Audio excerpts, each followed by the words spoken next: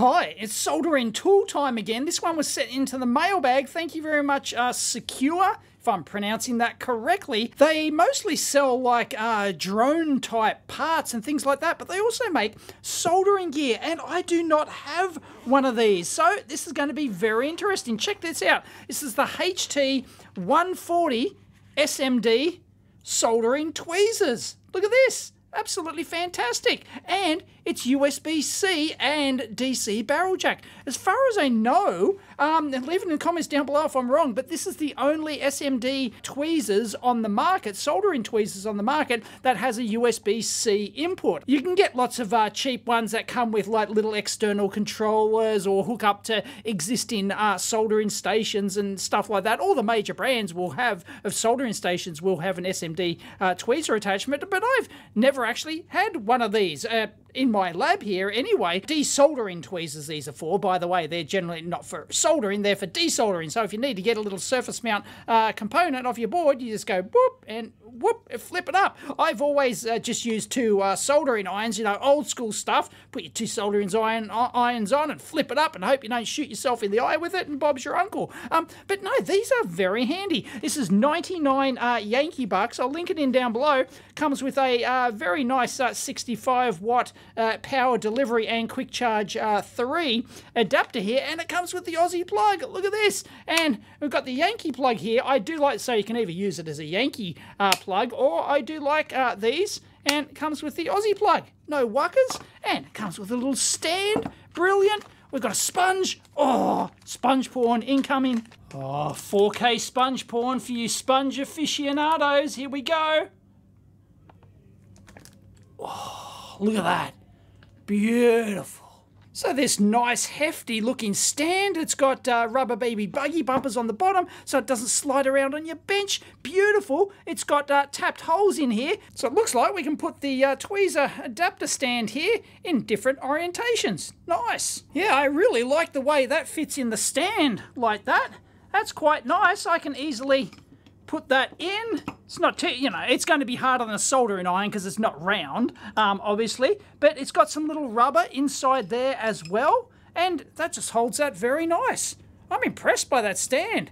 Nice work. Now, when you're looking at SMD tweezers like this, you don't necessarily want them to touch, and these ones, we can actually rotate them in there by the looks of it, so we can change the angle. These come with curved tips like that, so, but you just want them close enough to be able to get in there for like, that looks like it can probably do 0201 parts there. So, yeah, and that's what these are designed for. They're designed for like really small surface mount kind of stuff. And of course, your maximum opening distance, what's that, about 15 millimeters? Yeah, I was right, 15 millimeters. So these look quite decent as like a general purpose kind of tip, because you want to come in at an angle, so you do actually want them bent like that. You don't actually want them flat. So yeah, that's ideal for like a general purpose tip. Now they're held in there with these little grub screws, so they give you 4 spare grub screws, which is great. And if we take it out, there's the tip. Now, that actually is smaller than my regular JBC 245 series. These are actually JBC, well, these aren't genuine JBC because they're not branded JBC, but they're compatible with JBC C210 tip. And that's great if you want the genuine JBC tips, which are probably going to have better thermal performance than this one, although we're yet to try it. You can see how the little grub screws have clamped in there like that, so yeah, don't over tighten them too much, but yeah, it's great that they're compatible with genuine JBC tips, so you should be able to get all sorts of like different you know, types if you really need that, or possibly even need extra thermal performance. So yeah, hats off to that. That's terrific. It's very nice that they give you spare grub screws, because these are really fiddly and you can lose them easily, but you're not going to be constantly changing the tips on this, so yeah. So the unit itself got a little tiny screen on it. We've got 2 buttons, USB power delivery 3 or 3.1. Well, it's supplied with 65 watts, but I think it might be up over 100 technically, if you can supply it. But into these sort of size tips, I don't think so. So yeah, I think we'd be lucky to get the 65. And 5.5, 2.5 millimeter DC barrel jack, maximum 28 volts. So yeah, you know, versatile for powering out in the field. And really, that's what this thing is for. Like you can, well, I'm going to use it in the lab here, but of course you can use it out in the field because it's a USB-C and DC barrel jack solution. We've got metal threaded inserts. Very nice. Let's take it off. Oh, there you go. Pretty simple, isn't it? Nothing fancy-pancy here. So I won't try and reverse engineer that, but yeah, obviously we've got 2 power MOSFETs on the output here. We've got, is that a buzzer? I think that might be a buzzer. Anyway, very nice solid DC barrel jack in there. Wow, I really like that. You're going to have a hard time breaking that. I just love the captive inserts here. Very nice indeed. And once again, more metal threaded inserts in the case.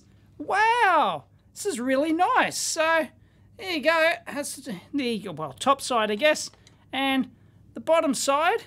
There you go. We're gonna have to flip that sucker over. Let me get this screen up without damage. There we go.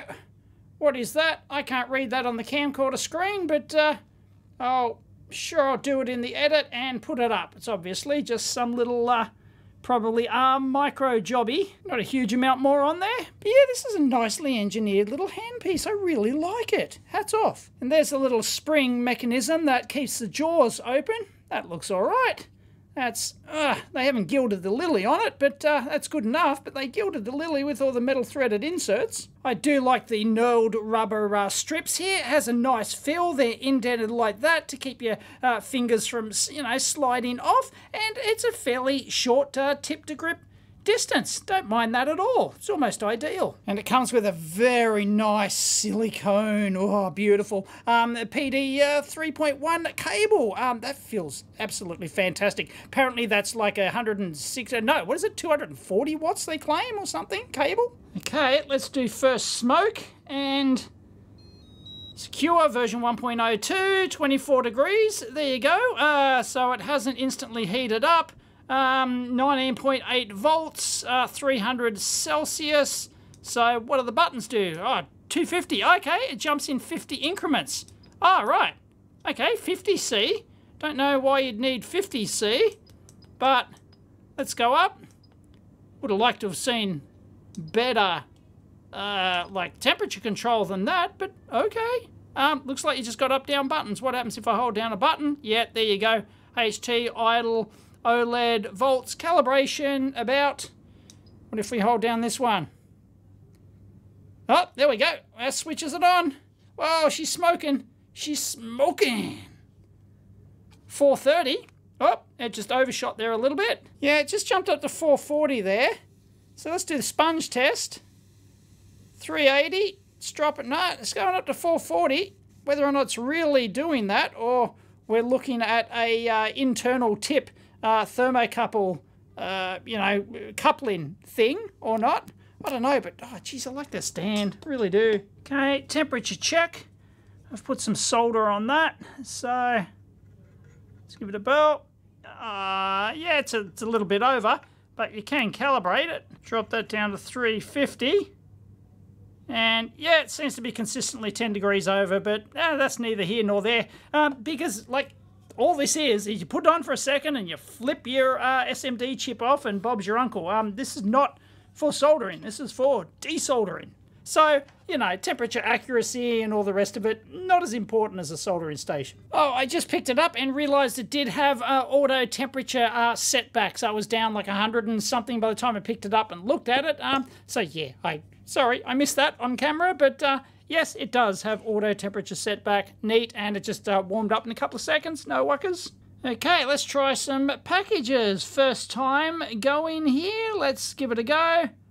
And whoop, slipped a little bit because the chip's in the way. There you go. No wuckers. Yeah, I really have to get to this side of it, but yeah, put it on there. Boom! Look at that. Works beautifully. Smaller ones, yep. Boom.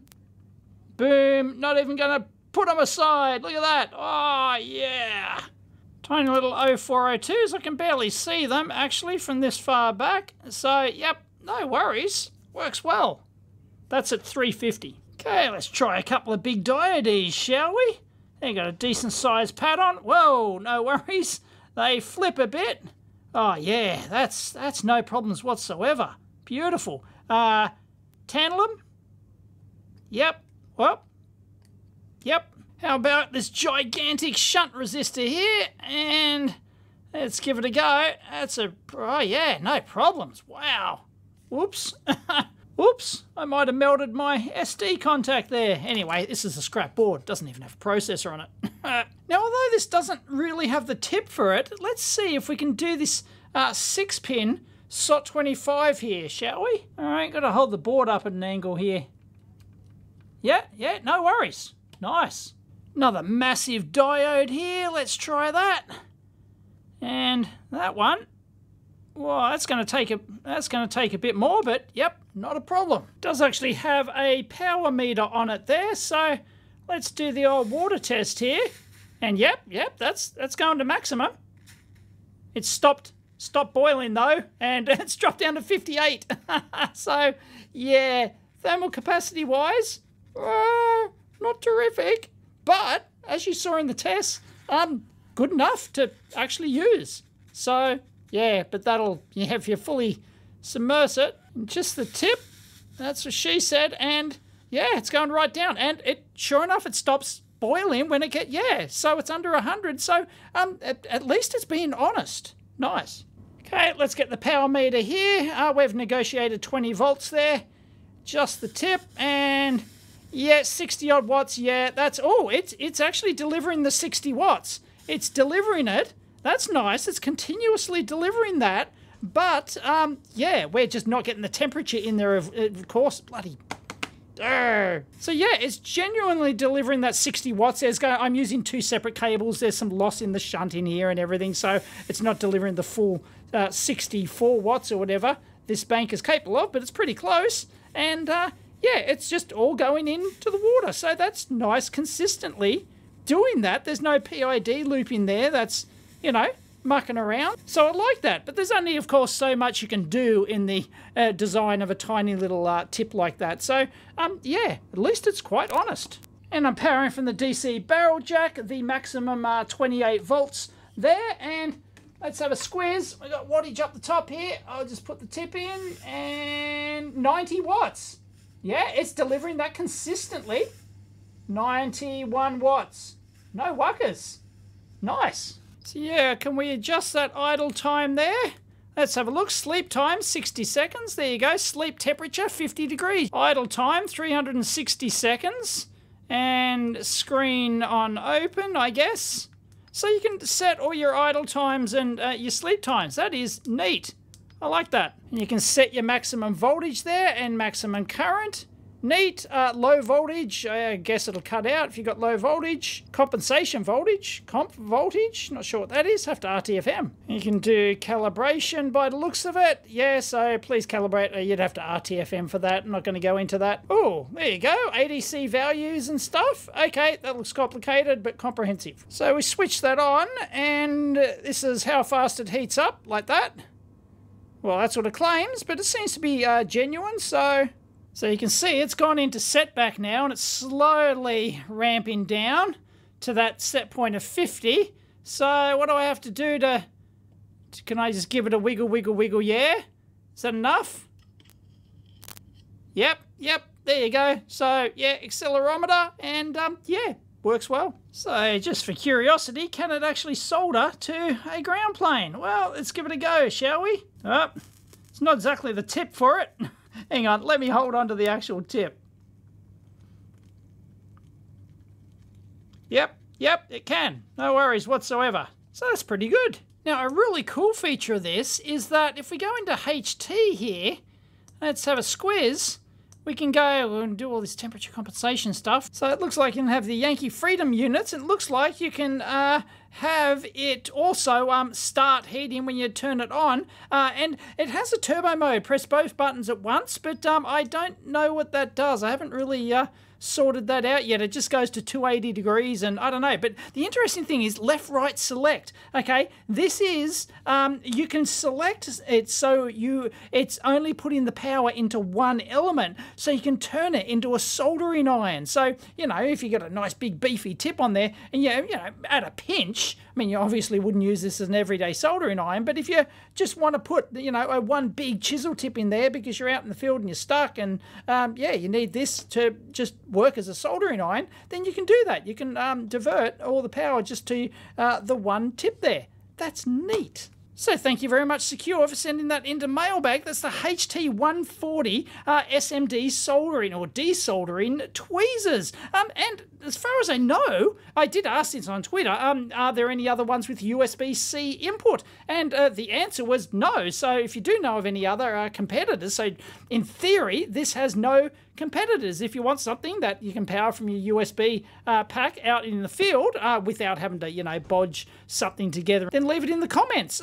Yeah, this is probably not going to win an award for best bang per buck desoldering tweezers because you can get ones that are like half this price that may even have better, you know, thermal capacity and whatnot, but they have external controllers. This is the only one with the USB-C, and maybe the only one with the like direct barrel jack input up to 28 volts, and it can deliver up to 90 watts continuous and 65 watts from the USB, well, the supplied pack anyway. And it desoldered all the parts, even these larger ones down here that that you typically use these little desoldering tweezers for, and it can get down to little tiny ones too. And the tips are a pretty decent, like general purpose kind of tip. And as I said, I like the stand as well. I like the flexibility of it with the power sources, and thermally, it seems to do the job. It's not the best tip in the world for getting stuff through, but for doing SMD desoldering,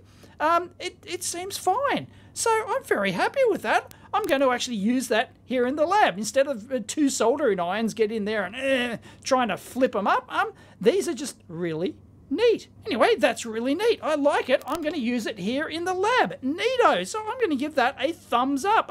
Leave it in the comments down below. You know, to do a shootout of something like this, I'd have to get different ones, but then you've got to compare like with like. Like, this is a USB-C one. It may not be ideal in terms of, like, there's no strain relief on the cable, for example, like that new iFixit iron had, and it's, you know, it's probably not the best long-term solution if you're using it on the bench and you're using it every day, but that's not the purpose of this. It's designed for sort of like out in the field, more out in the field. I don't do much SMD desoldering here, so yeah, it'll be perfectly fine for lab use, but for really hardcore lab use, you'd probably be looking at something else. But yeah, you got to compare apples with apples, so I like that. So yeah, given how cheap these SMD tweezers, this is only 99 Yankee bucks, and you can get cheaper ones that, as I said, use like an external power source, external controller, and there's probably no excuse for any decently equipped lab not to have an SMD tweezers. I've just been too lazy to get one up until now, and I'm going to find this really useful. It's going to come in handy. So yeah, you should get yourself a set of SMD tweezers, and this one is not a bad option at all. I really like it. So I'll link in this down below. Anyway, thoughts and comments down below as always. Check out the EEVblog forum and the EEVblog store for all my meters and merchant stuff. Catch you next time.